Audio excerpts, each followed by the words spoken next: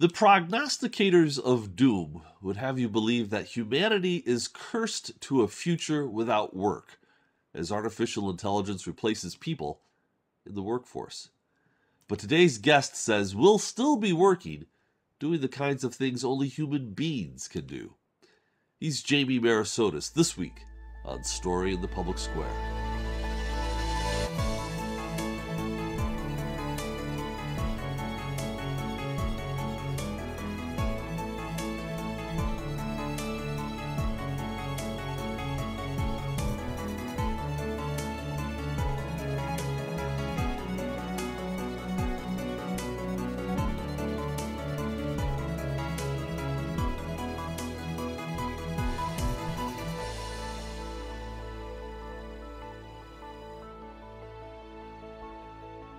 Hello and welcome to Story in the Public Square, where storytelling meets public affairs.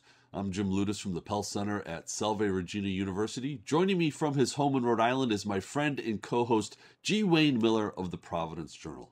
Each week we talk about big issues with great guests, authors, journalists, scholars, and more to make sense of the big stories shaping public life in the United States today. This week, we're joined by a leader in education policy and philanthropy. Jamie Merisotis is president and CEO of Lumina Foundation, and author of a new book, Human Work in the Age of Smart Machines. And he's joining us today from Indiana. Jamie, welcome. Great to be with you. Thanks, Jim. Thanks, Wayne. So congratulations on Human Work. I thought it was really a compelling read, exploring the future of human work, but also something of a meditation about that which gives many of our lives purpose. Talk to us a little bit about the role of work in our lives. I think we all tend to think of work as something where you are earning a paycheck. That is that, we go to work because we earn a paycheck and that allows us to do other things. But as we think about work, I think we increasingly recognize that work is about meaning and purpose and dignity. When we work, we not only want to make money, of course, we all want to make money, but we also want satisfaction and outcomes that we can understand and measure in our communities, in our families, and in ourselves. And what's interesting is that survey research shows that even for the lowest wage workers, those in the bottom income quintile, they say that they will give up some money for meaning. In other words, that they want to contribute to a greater whole. So yeah, work is about meaning. It's about social mobility. It's about purpose. And ultimately, it's about not just what we do, but who we are as humans. You in the book you refer to that as earning, learning, and serving. What does that mean for the average worker? I think the idea here around human work is simply that as machines take over and more of the tasks that humans have done, that we've got to think about what we are doing as human workers. So human work is obviously the work that only humans can do. And so as humans, we have certain desires, needs, outcomes that we're looking for from work. Machines are good at lots of things, right? They're good at repetition. They're good at speed, algorithm, things like that. But humans understand subtlety and nuance and how people react to each other in subtle ways. So we need to work as humans in order to achieve the outcomes that I mentioned in terms of getting a paycheck. But we also need to go through this virtuous cycle of learning, of earning, and of serving others if we want satisfaction and the outcomes that we're looking for from work. So it is this ongoing, continuous process that we go through as human workers where we learn, we earn, and we give back, we serve others as part of that process of working. So this is the paradigm that I think we'll be increasingly facing in this new human work ecosystem, earning, learning, and serving others. So you mentioned machines, which of course are a major part of industrial production in many jobs. There are a lot of scary predictions about what the increasing impact of machines, artificial intelligence, for example, and automation. What does that mean for the average person? Is that hype? Are all these scary predictions hype, or is there something to it? I mean, if you go on the internet, you see this is a topic discussed frequently. Yeah, I like to call this, Wayne, the robot zombie apocalypse narrative. Can I steal it? Can I steal it for a book title? Yes. And you're right. It is the theme of countless articles, books, documentaries about the scary nature of technology. MIT Technology Review actually did an article about this 2 years ago. It looked at all of the different studies of the predictions about what will happen to work going forward. And their conclusion is, and I quote, "We have no idea on what will happen." And so, I think that, look, technology has always destroyed jobs and created jobs. It is the nature of what happens with technology. And in the race between technology and skills, technology is always a step ahead. In the human work ecosystem, in this world where AI and automation and machine learning are taking on more and more of what we historically thought of as human tasks, we have to recognize that developing our human traits and capabilities is what's going to be key. So, as a worker, I don't think you need to worry so much about whether or not the machine is going to take your job. What you should be thinking about is this idea of complementarity. In other words, what I'm good at is complementary to what the machine can do, and vice versa. And if you think about work in that way, you can understand that our human traits, our ability to be compassionate, to be empathetic, to be ethical, or to collaborate, these characteristics like collaboration and communication and analytical reasoning, those are the things that make us uniquely human as workers. And so, yeah, I think technology will go through a creative destruction process, but it will also result in creative renewal. And I'm an optimist. As you saw in the book, I believe that at the end of the day, we will be better off in this march of technological progress, because we as humans will advance our human traits and capabilities to serve each other better.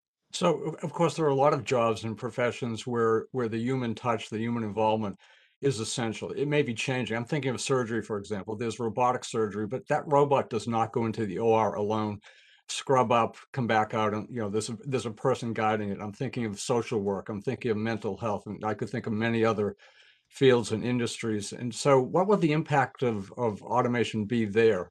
Will there be an impact further than Of what we've seen, for example, a robotic surgery to replace a hip or a knee?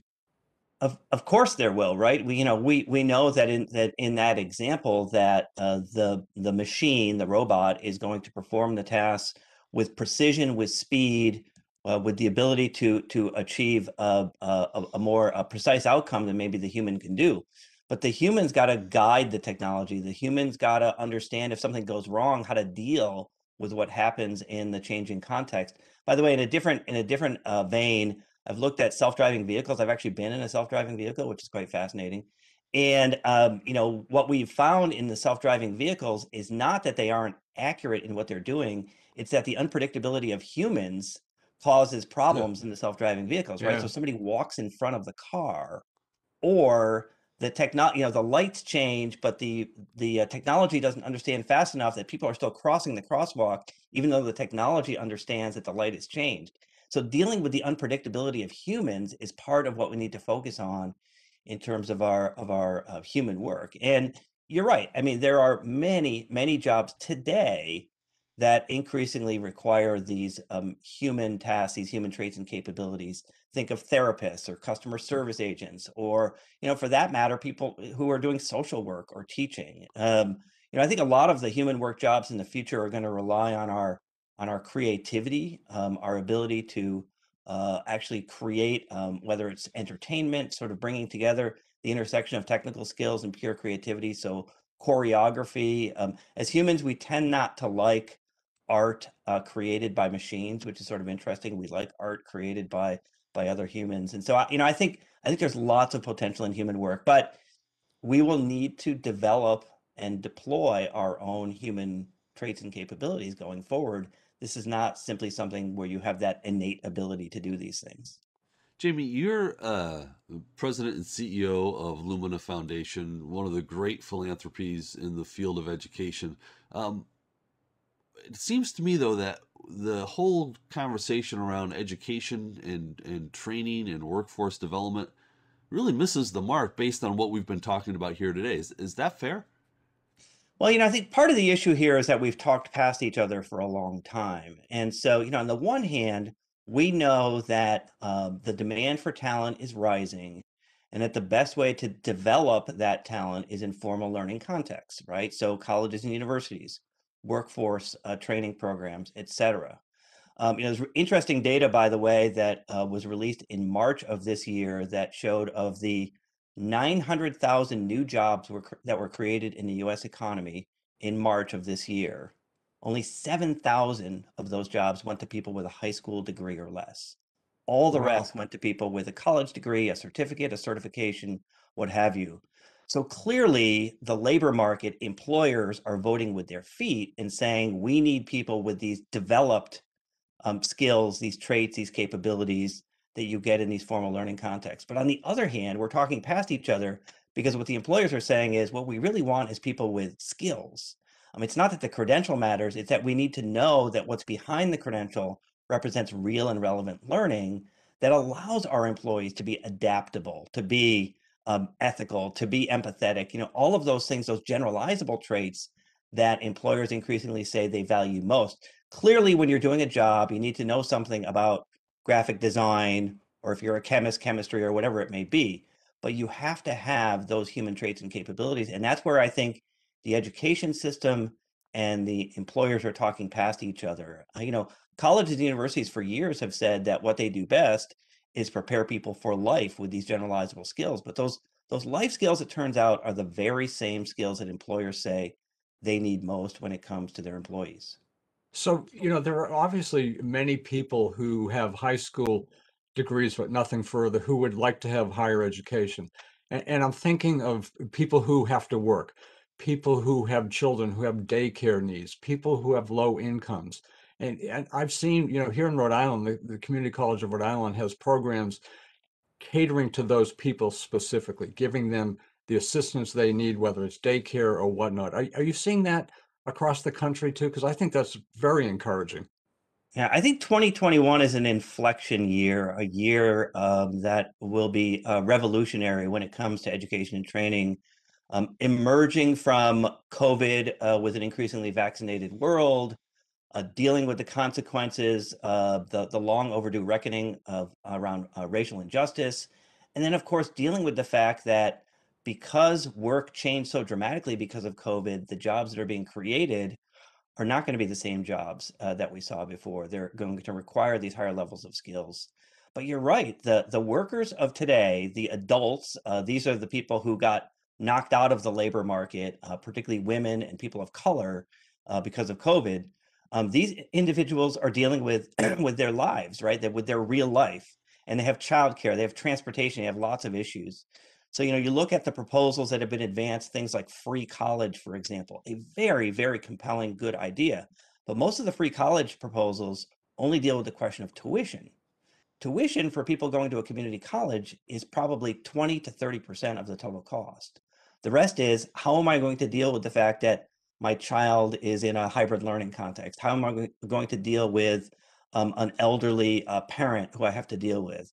How am I getting to the campus? And so rethinking the learning process, the paradigm, understanding that one of the good things that came out of COVID, if you can say that, is that we understand both the limitations, but also the potential of technology. And I think what we're going to see for those people in places like, the Community College of Rhode Island is more hybrid learning opportunities, more opportunities to use technology and in-person learning together in more creative ways than what we've seen in the past.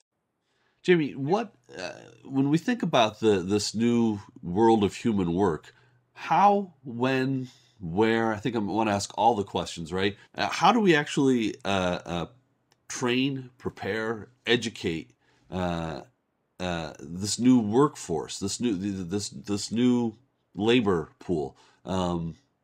Let's start with the how. What does that education look like? Well, first of all, I think that it has to be a continuous process, right? So at the end of the day, we have all been indoctrinated into this idea that you learn in an early part of your life and you work in a later part in your life. And work is changing too much too quickly for us to really understand that. Now, by the way, educators like to call this lifelong learning, which I say in the book.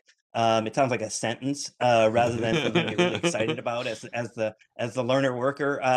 But the fundamental idea here is that it is this ongoing process, and it's really a ratcheting process, right? What you want is you want to learn while you're working and work while you're learning and gain rewards, get benefits from that learning and earning along the way. So the first thing I think we need to do is create opportunities for people who we can get them the learning they need, give them the credentials that show what they know and can do. So we need to do a better job in articulating what's behind all of these degrees, certificates, certifications, and all the new things that we have now, badges and all these other things. Let's be very clear about what they represent. Second, we've got to give people a better capability to actually participate in that virtuous cycle of learning, earning, and serving, which means we've got to make it a learner-centered system. A learner-centered system means that the learning doesn't have to take place simply in the way that the college or university or workforce program says it does. The learner should have a lot of agency and say in how this works. So an increasingly learner worker-centered system, I think, will be really important. And then, I think from the employer perspective, employers have a really important role to play here because, right now we're talking at a national level about major significant government investments, unprecedented investments at a federal level in both workforce training and education. But employers have a very important role to play here in helping their employees actually go through this cycle of learning and earning and serving. And, one way is they can do that in a really practical way is sit down with your employees and develop a plan. And with your employees say, all right, what are your objectives this year? What are your objectives 5 years from now? And what are you doing to advance your own learning? And how will that lead to the higher wages that you want? And how will that give you the satisfaction that you're looking for in terms of serving others, in terms of finding meaning in your work?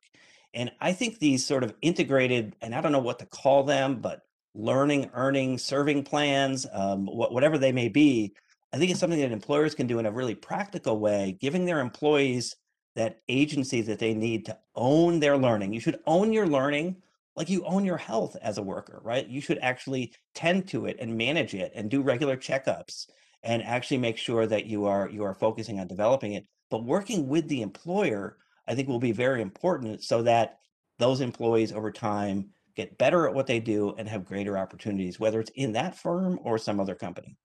So talk about the future of apprenticeships. I mean, they have long been important in many fields. Medicine, for example, residencies and fellowships are essentially apprenticeships. In the construction and plumbing and mechanical trades and many more, they have been important. Talk about the future of apprenticeships. I mean, I know, I'll give you an example from my own life. I have a good friend, he's now at the Washington Post. He did not even have a college degree, does not have a college degree. He learned on the job by starting a small newspaper and then going to a larger newspaper. So that was an apprenticeship. Long way of saying, asking again, what is the future of this kind of earning and learning? Yeah, we've been talking about apprenticeship models, the German model, the Scandinavian models for years, and they've never really taken hold in the US.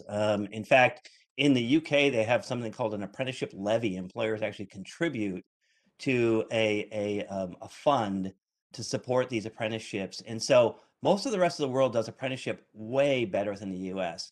Part of the reason for that is that we have a very diversified economy.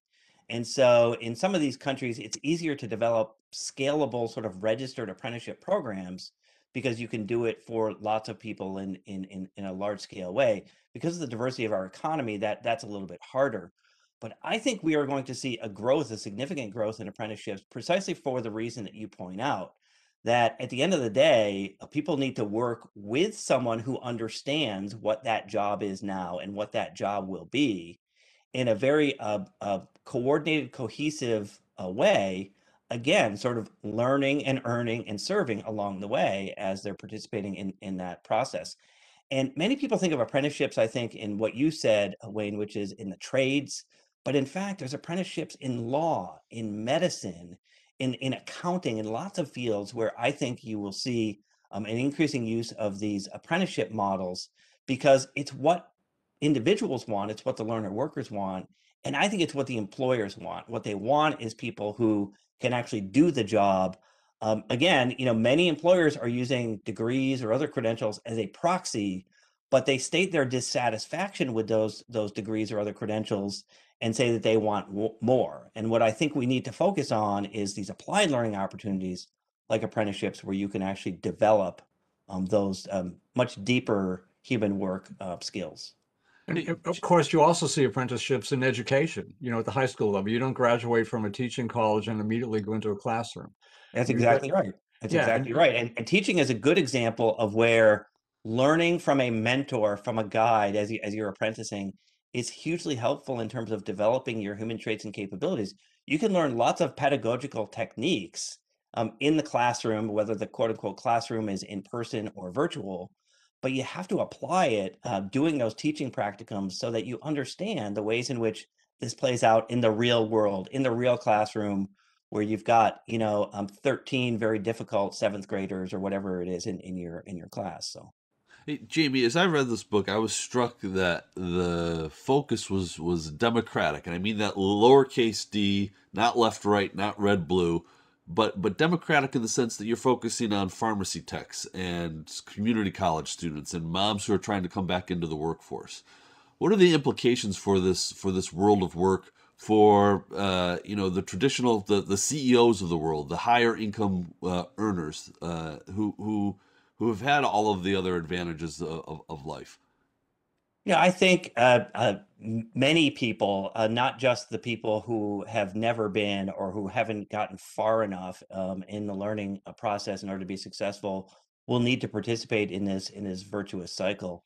And I think you think about the people that you mentioned, for example, people who are senior managers or people like me who are CEOs. This last year should give you a great pause if you think you know how to do your job and everything you learned is going to help you actually succeed in that job. I have learned so much in the last year, and I've had to learn from other people, and I've had to do it in formal context. I've actually taken the time to learn about some things. We all had to learn about. We're all amateur epidemiologists now about understanding how we actually deal with healthcare issues, and just one small example of the ways in which developing those human traits and capabilities is not something that happens at an early point in life. It happens throughout your life. And even for a guy like me in his 50s, I need to continue to do that in order to be successful in my job. Hey, so that's a great example, of course, too, learning Zoom and what we're doing. let me hop in here on one other thing because we got about 4 minutes left here. The last chapter before the conclusion looks at that link between democracy and our Republican government, Republican form of government, and this new age of human work. Unpack that connection for us because I think it's important. So, I'm a political scientist by training. So, when people read the draft of the book, they said, well, of course, Jamie's going to talk about democracy. That's what he's going to talk about. But I think the book has surprised people because of what I had to say about democracy and human work. I'm very concerned about existential threats in the world, climate change, racial injustice. And I'm really concerned about authoritarianism because authoritarianism prefers conformity, and authoritarians stoke fear. They stoke fear of change. They stoke fear of the other.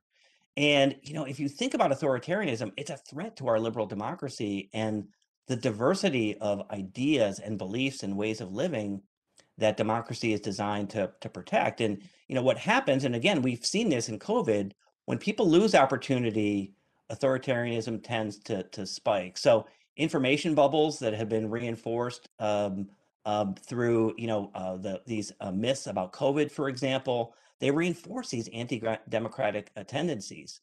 So how this relates to human work is that we know that people who develop their critical thinking, their problem solving, their communicating skills, their human work traits and capabilities, empathy, ethics, actually are better judges of this democratic environment. In fact, a third of Americans who haven't gone to college believe that the military would be a good way to govern our country. So that percentage is dramatically lower for people who've developed their learning through college and university or workforce programs, et cetera. And we know that all of the people who participate in this learning are also more likely to do that serving that I've been talking about, voting, volunteering, contributing more to society. So, we have to cultivate the critical thinking and ethical decision making and analytical reasoning traits lots of those democracy enhancing traits and capabilities in people, not just because it's a good thing to do, not just because it makes you a better person, but because it helps us develop active citizens. And those active citizens, I think, will protect our way of life in ways where, I think that human work will give us the meaning and purpose that lead to individual and shared prosperity. So yeah, I think January 6th was an inflection point and a realization we have a lot of work to do in this country. And I think focusing on building our democratic traits is a key part of the human work preparation system. So these are daunting challenges, needless to say, given the history of our country, given where the country is today, the size of the country. Where do we start? Do we start at the federal level? Is this federal and/or state? Is it state? Is it regional? Is it, institution, school by school? And you got about 30 seconds for this, Jamie. The federal government obviously is going to weigh in this year. I actually want to start at the level of the worker. The workers have to own their learning. It is a very important first step in this process. And then governments and employers and us in philanthropy can contribute to the development of their human work traits over a long period of time. To me, let's start with the worker learners. They're the key to this whole system. It's a great place to leave it. Jamie Merisotis, Lumina Foundation, and the book is Human Work. It's an important read. Thank you so much for being with us. That is all the time we have this week, but if you want to know more about Story in the Public Square, you can find us on Facebook and Twitter or visit pellcenter.org, where you can always catch up on previous episodes. For G. Wayne Miller, I'm Jim Ludis, asking you to join us again next time for more Story in the Public Square.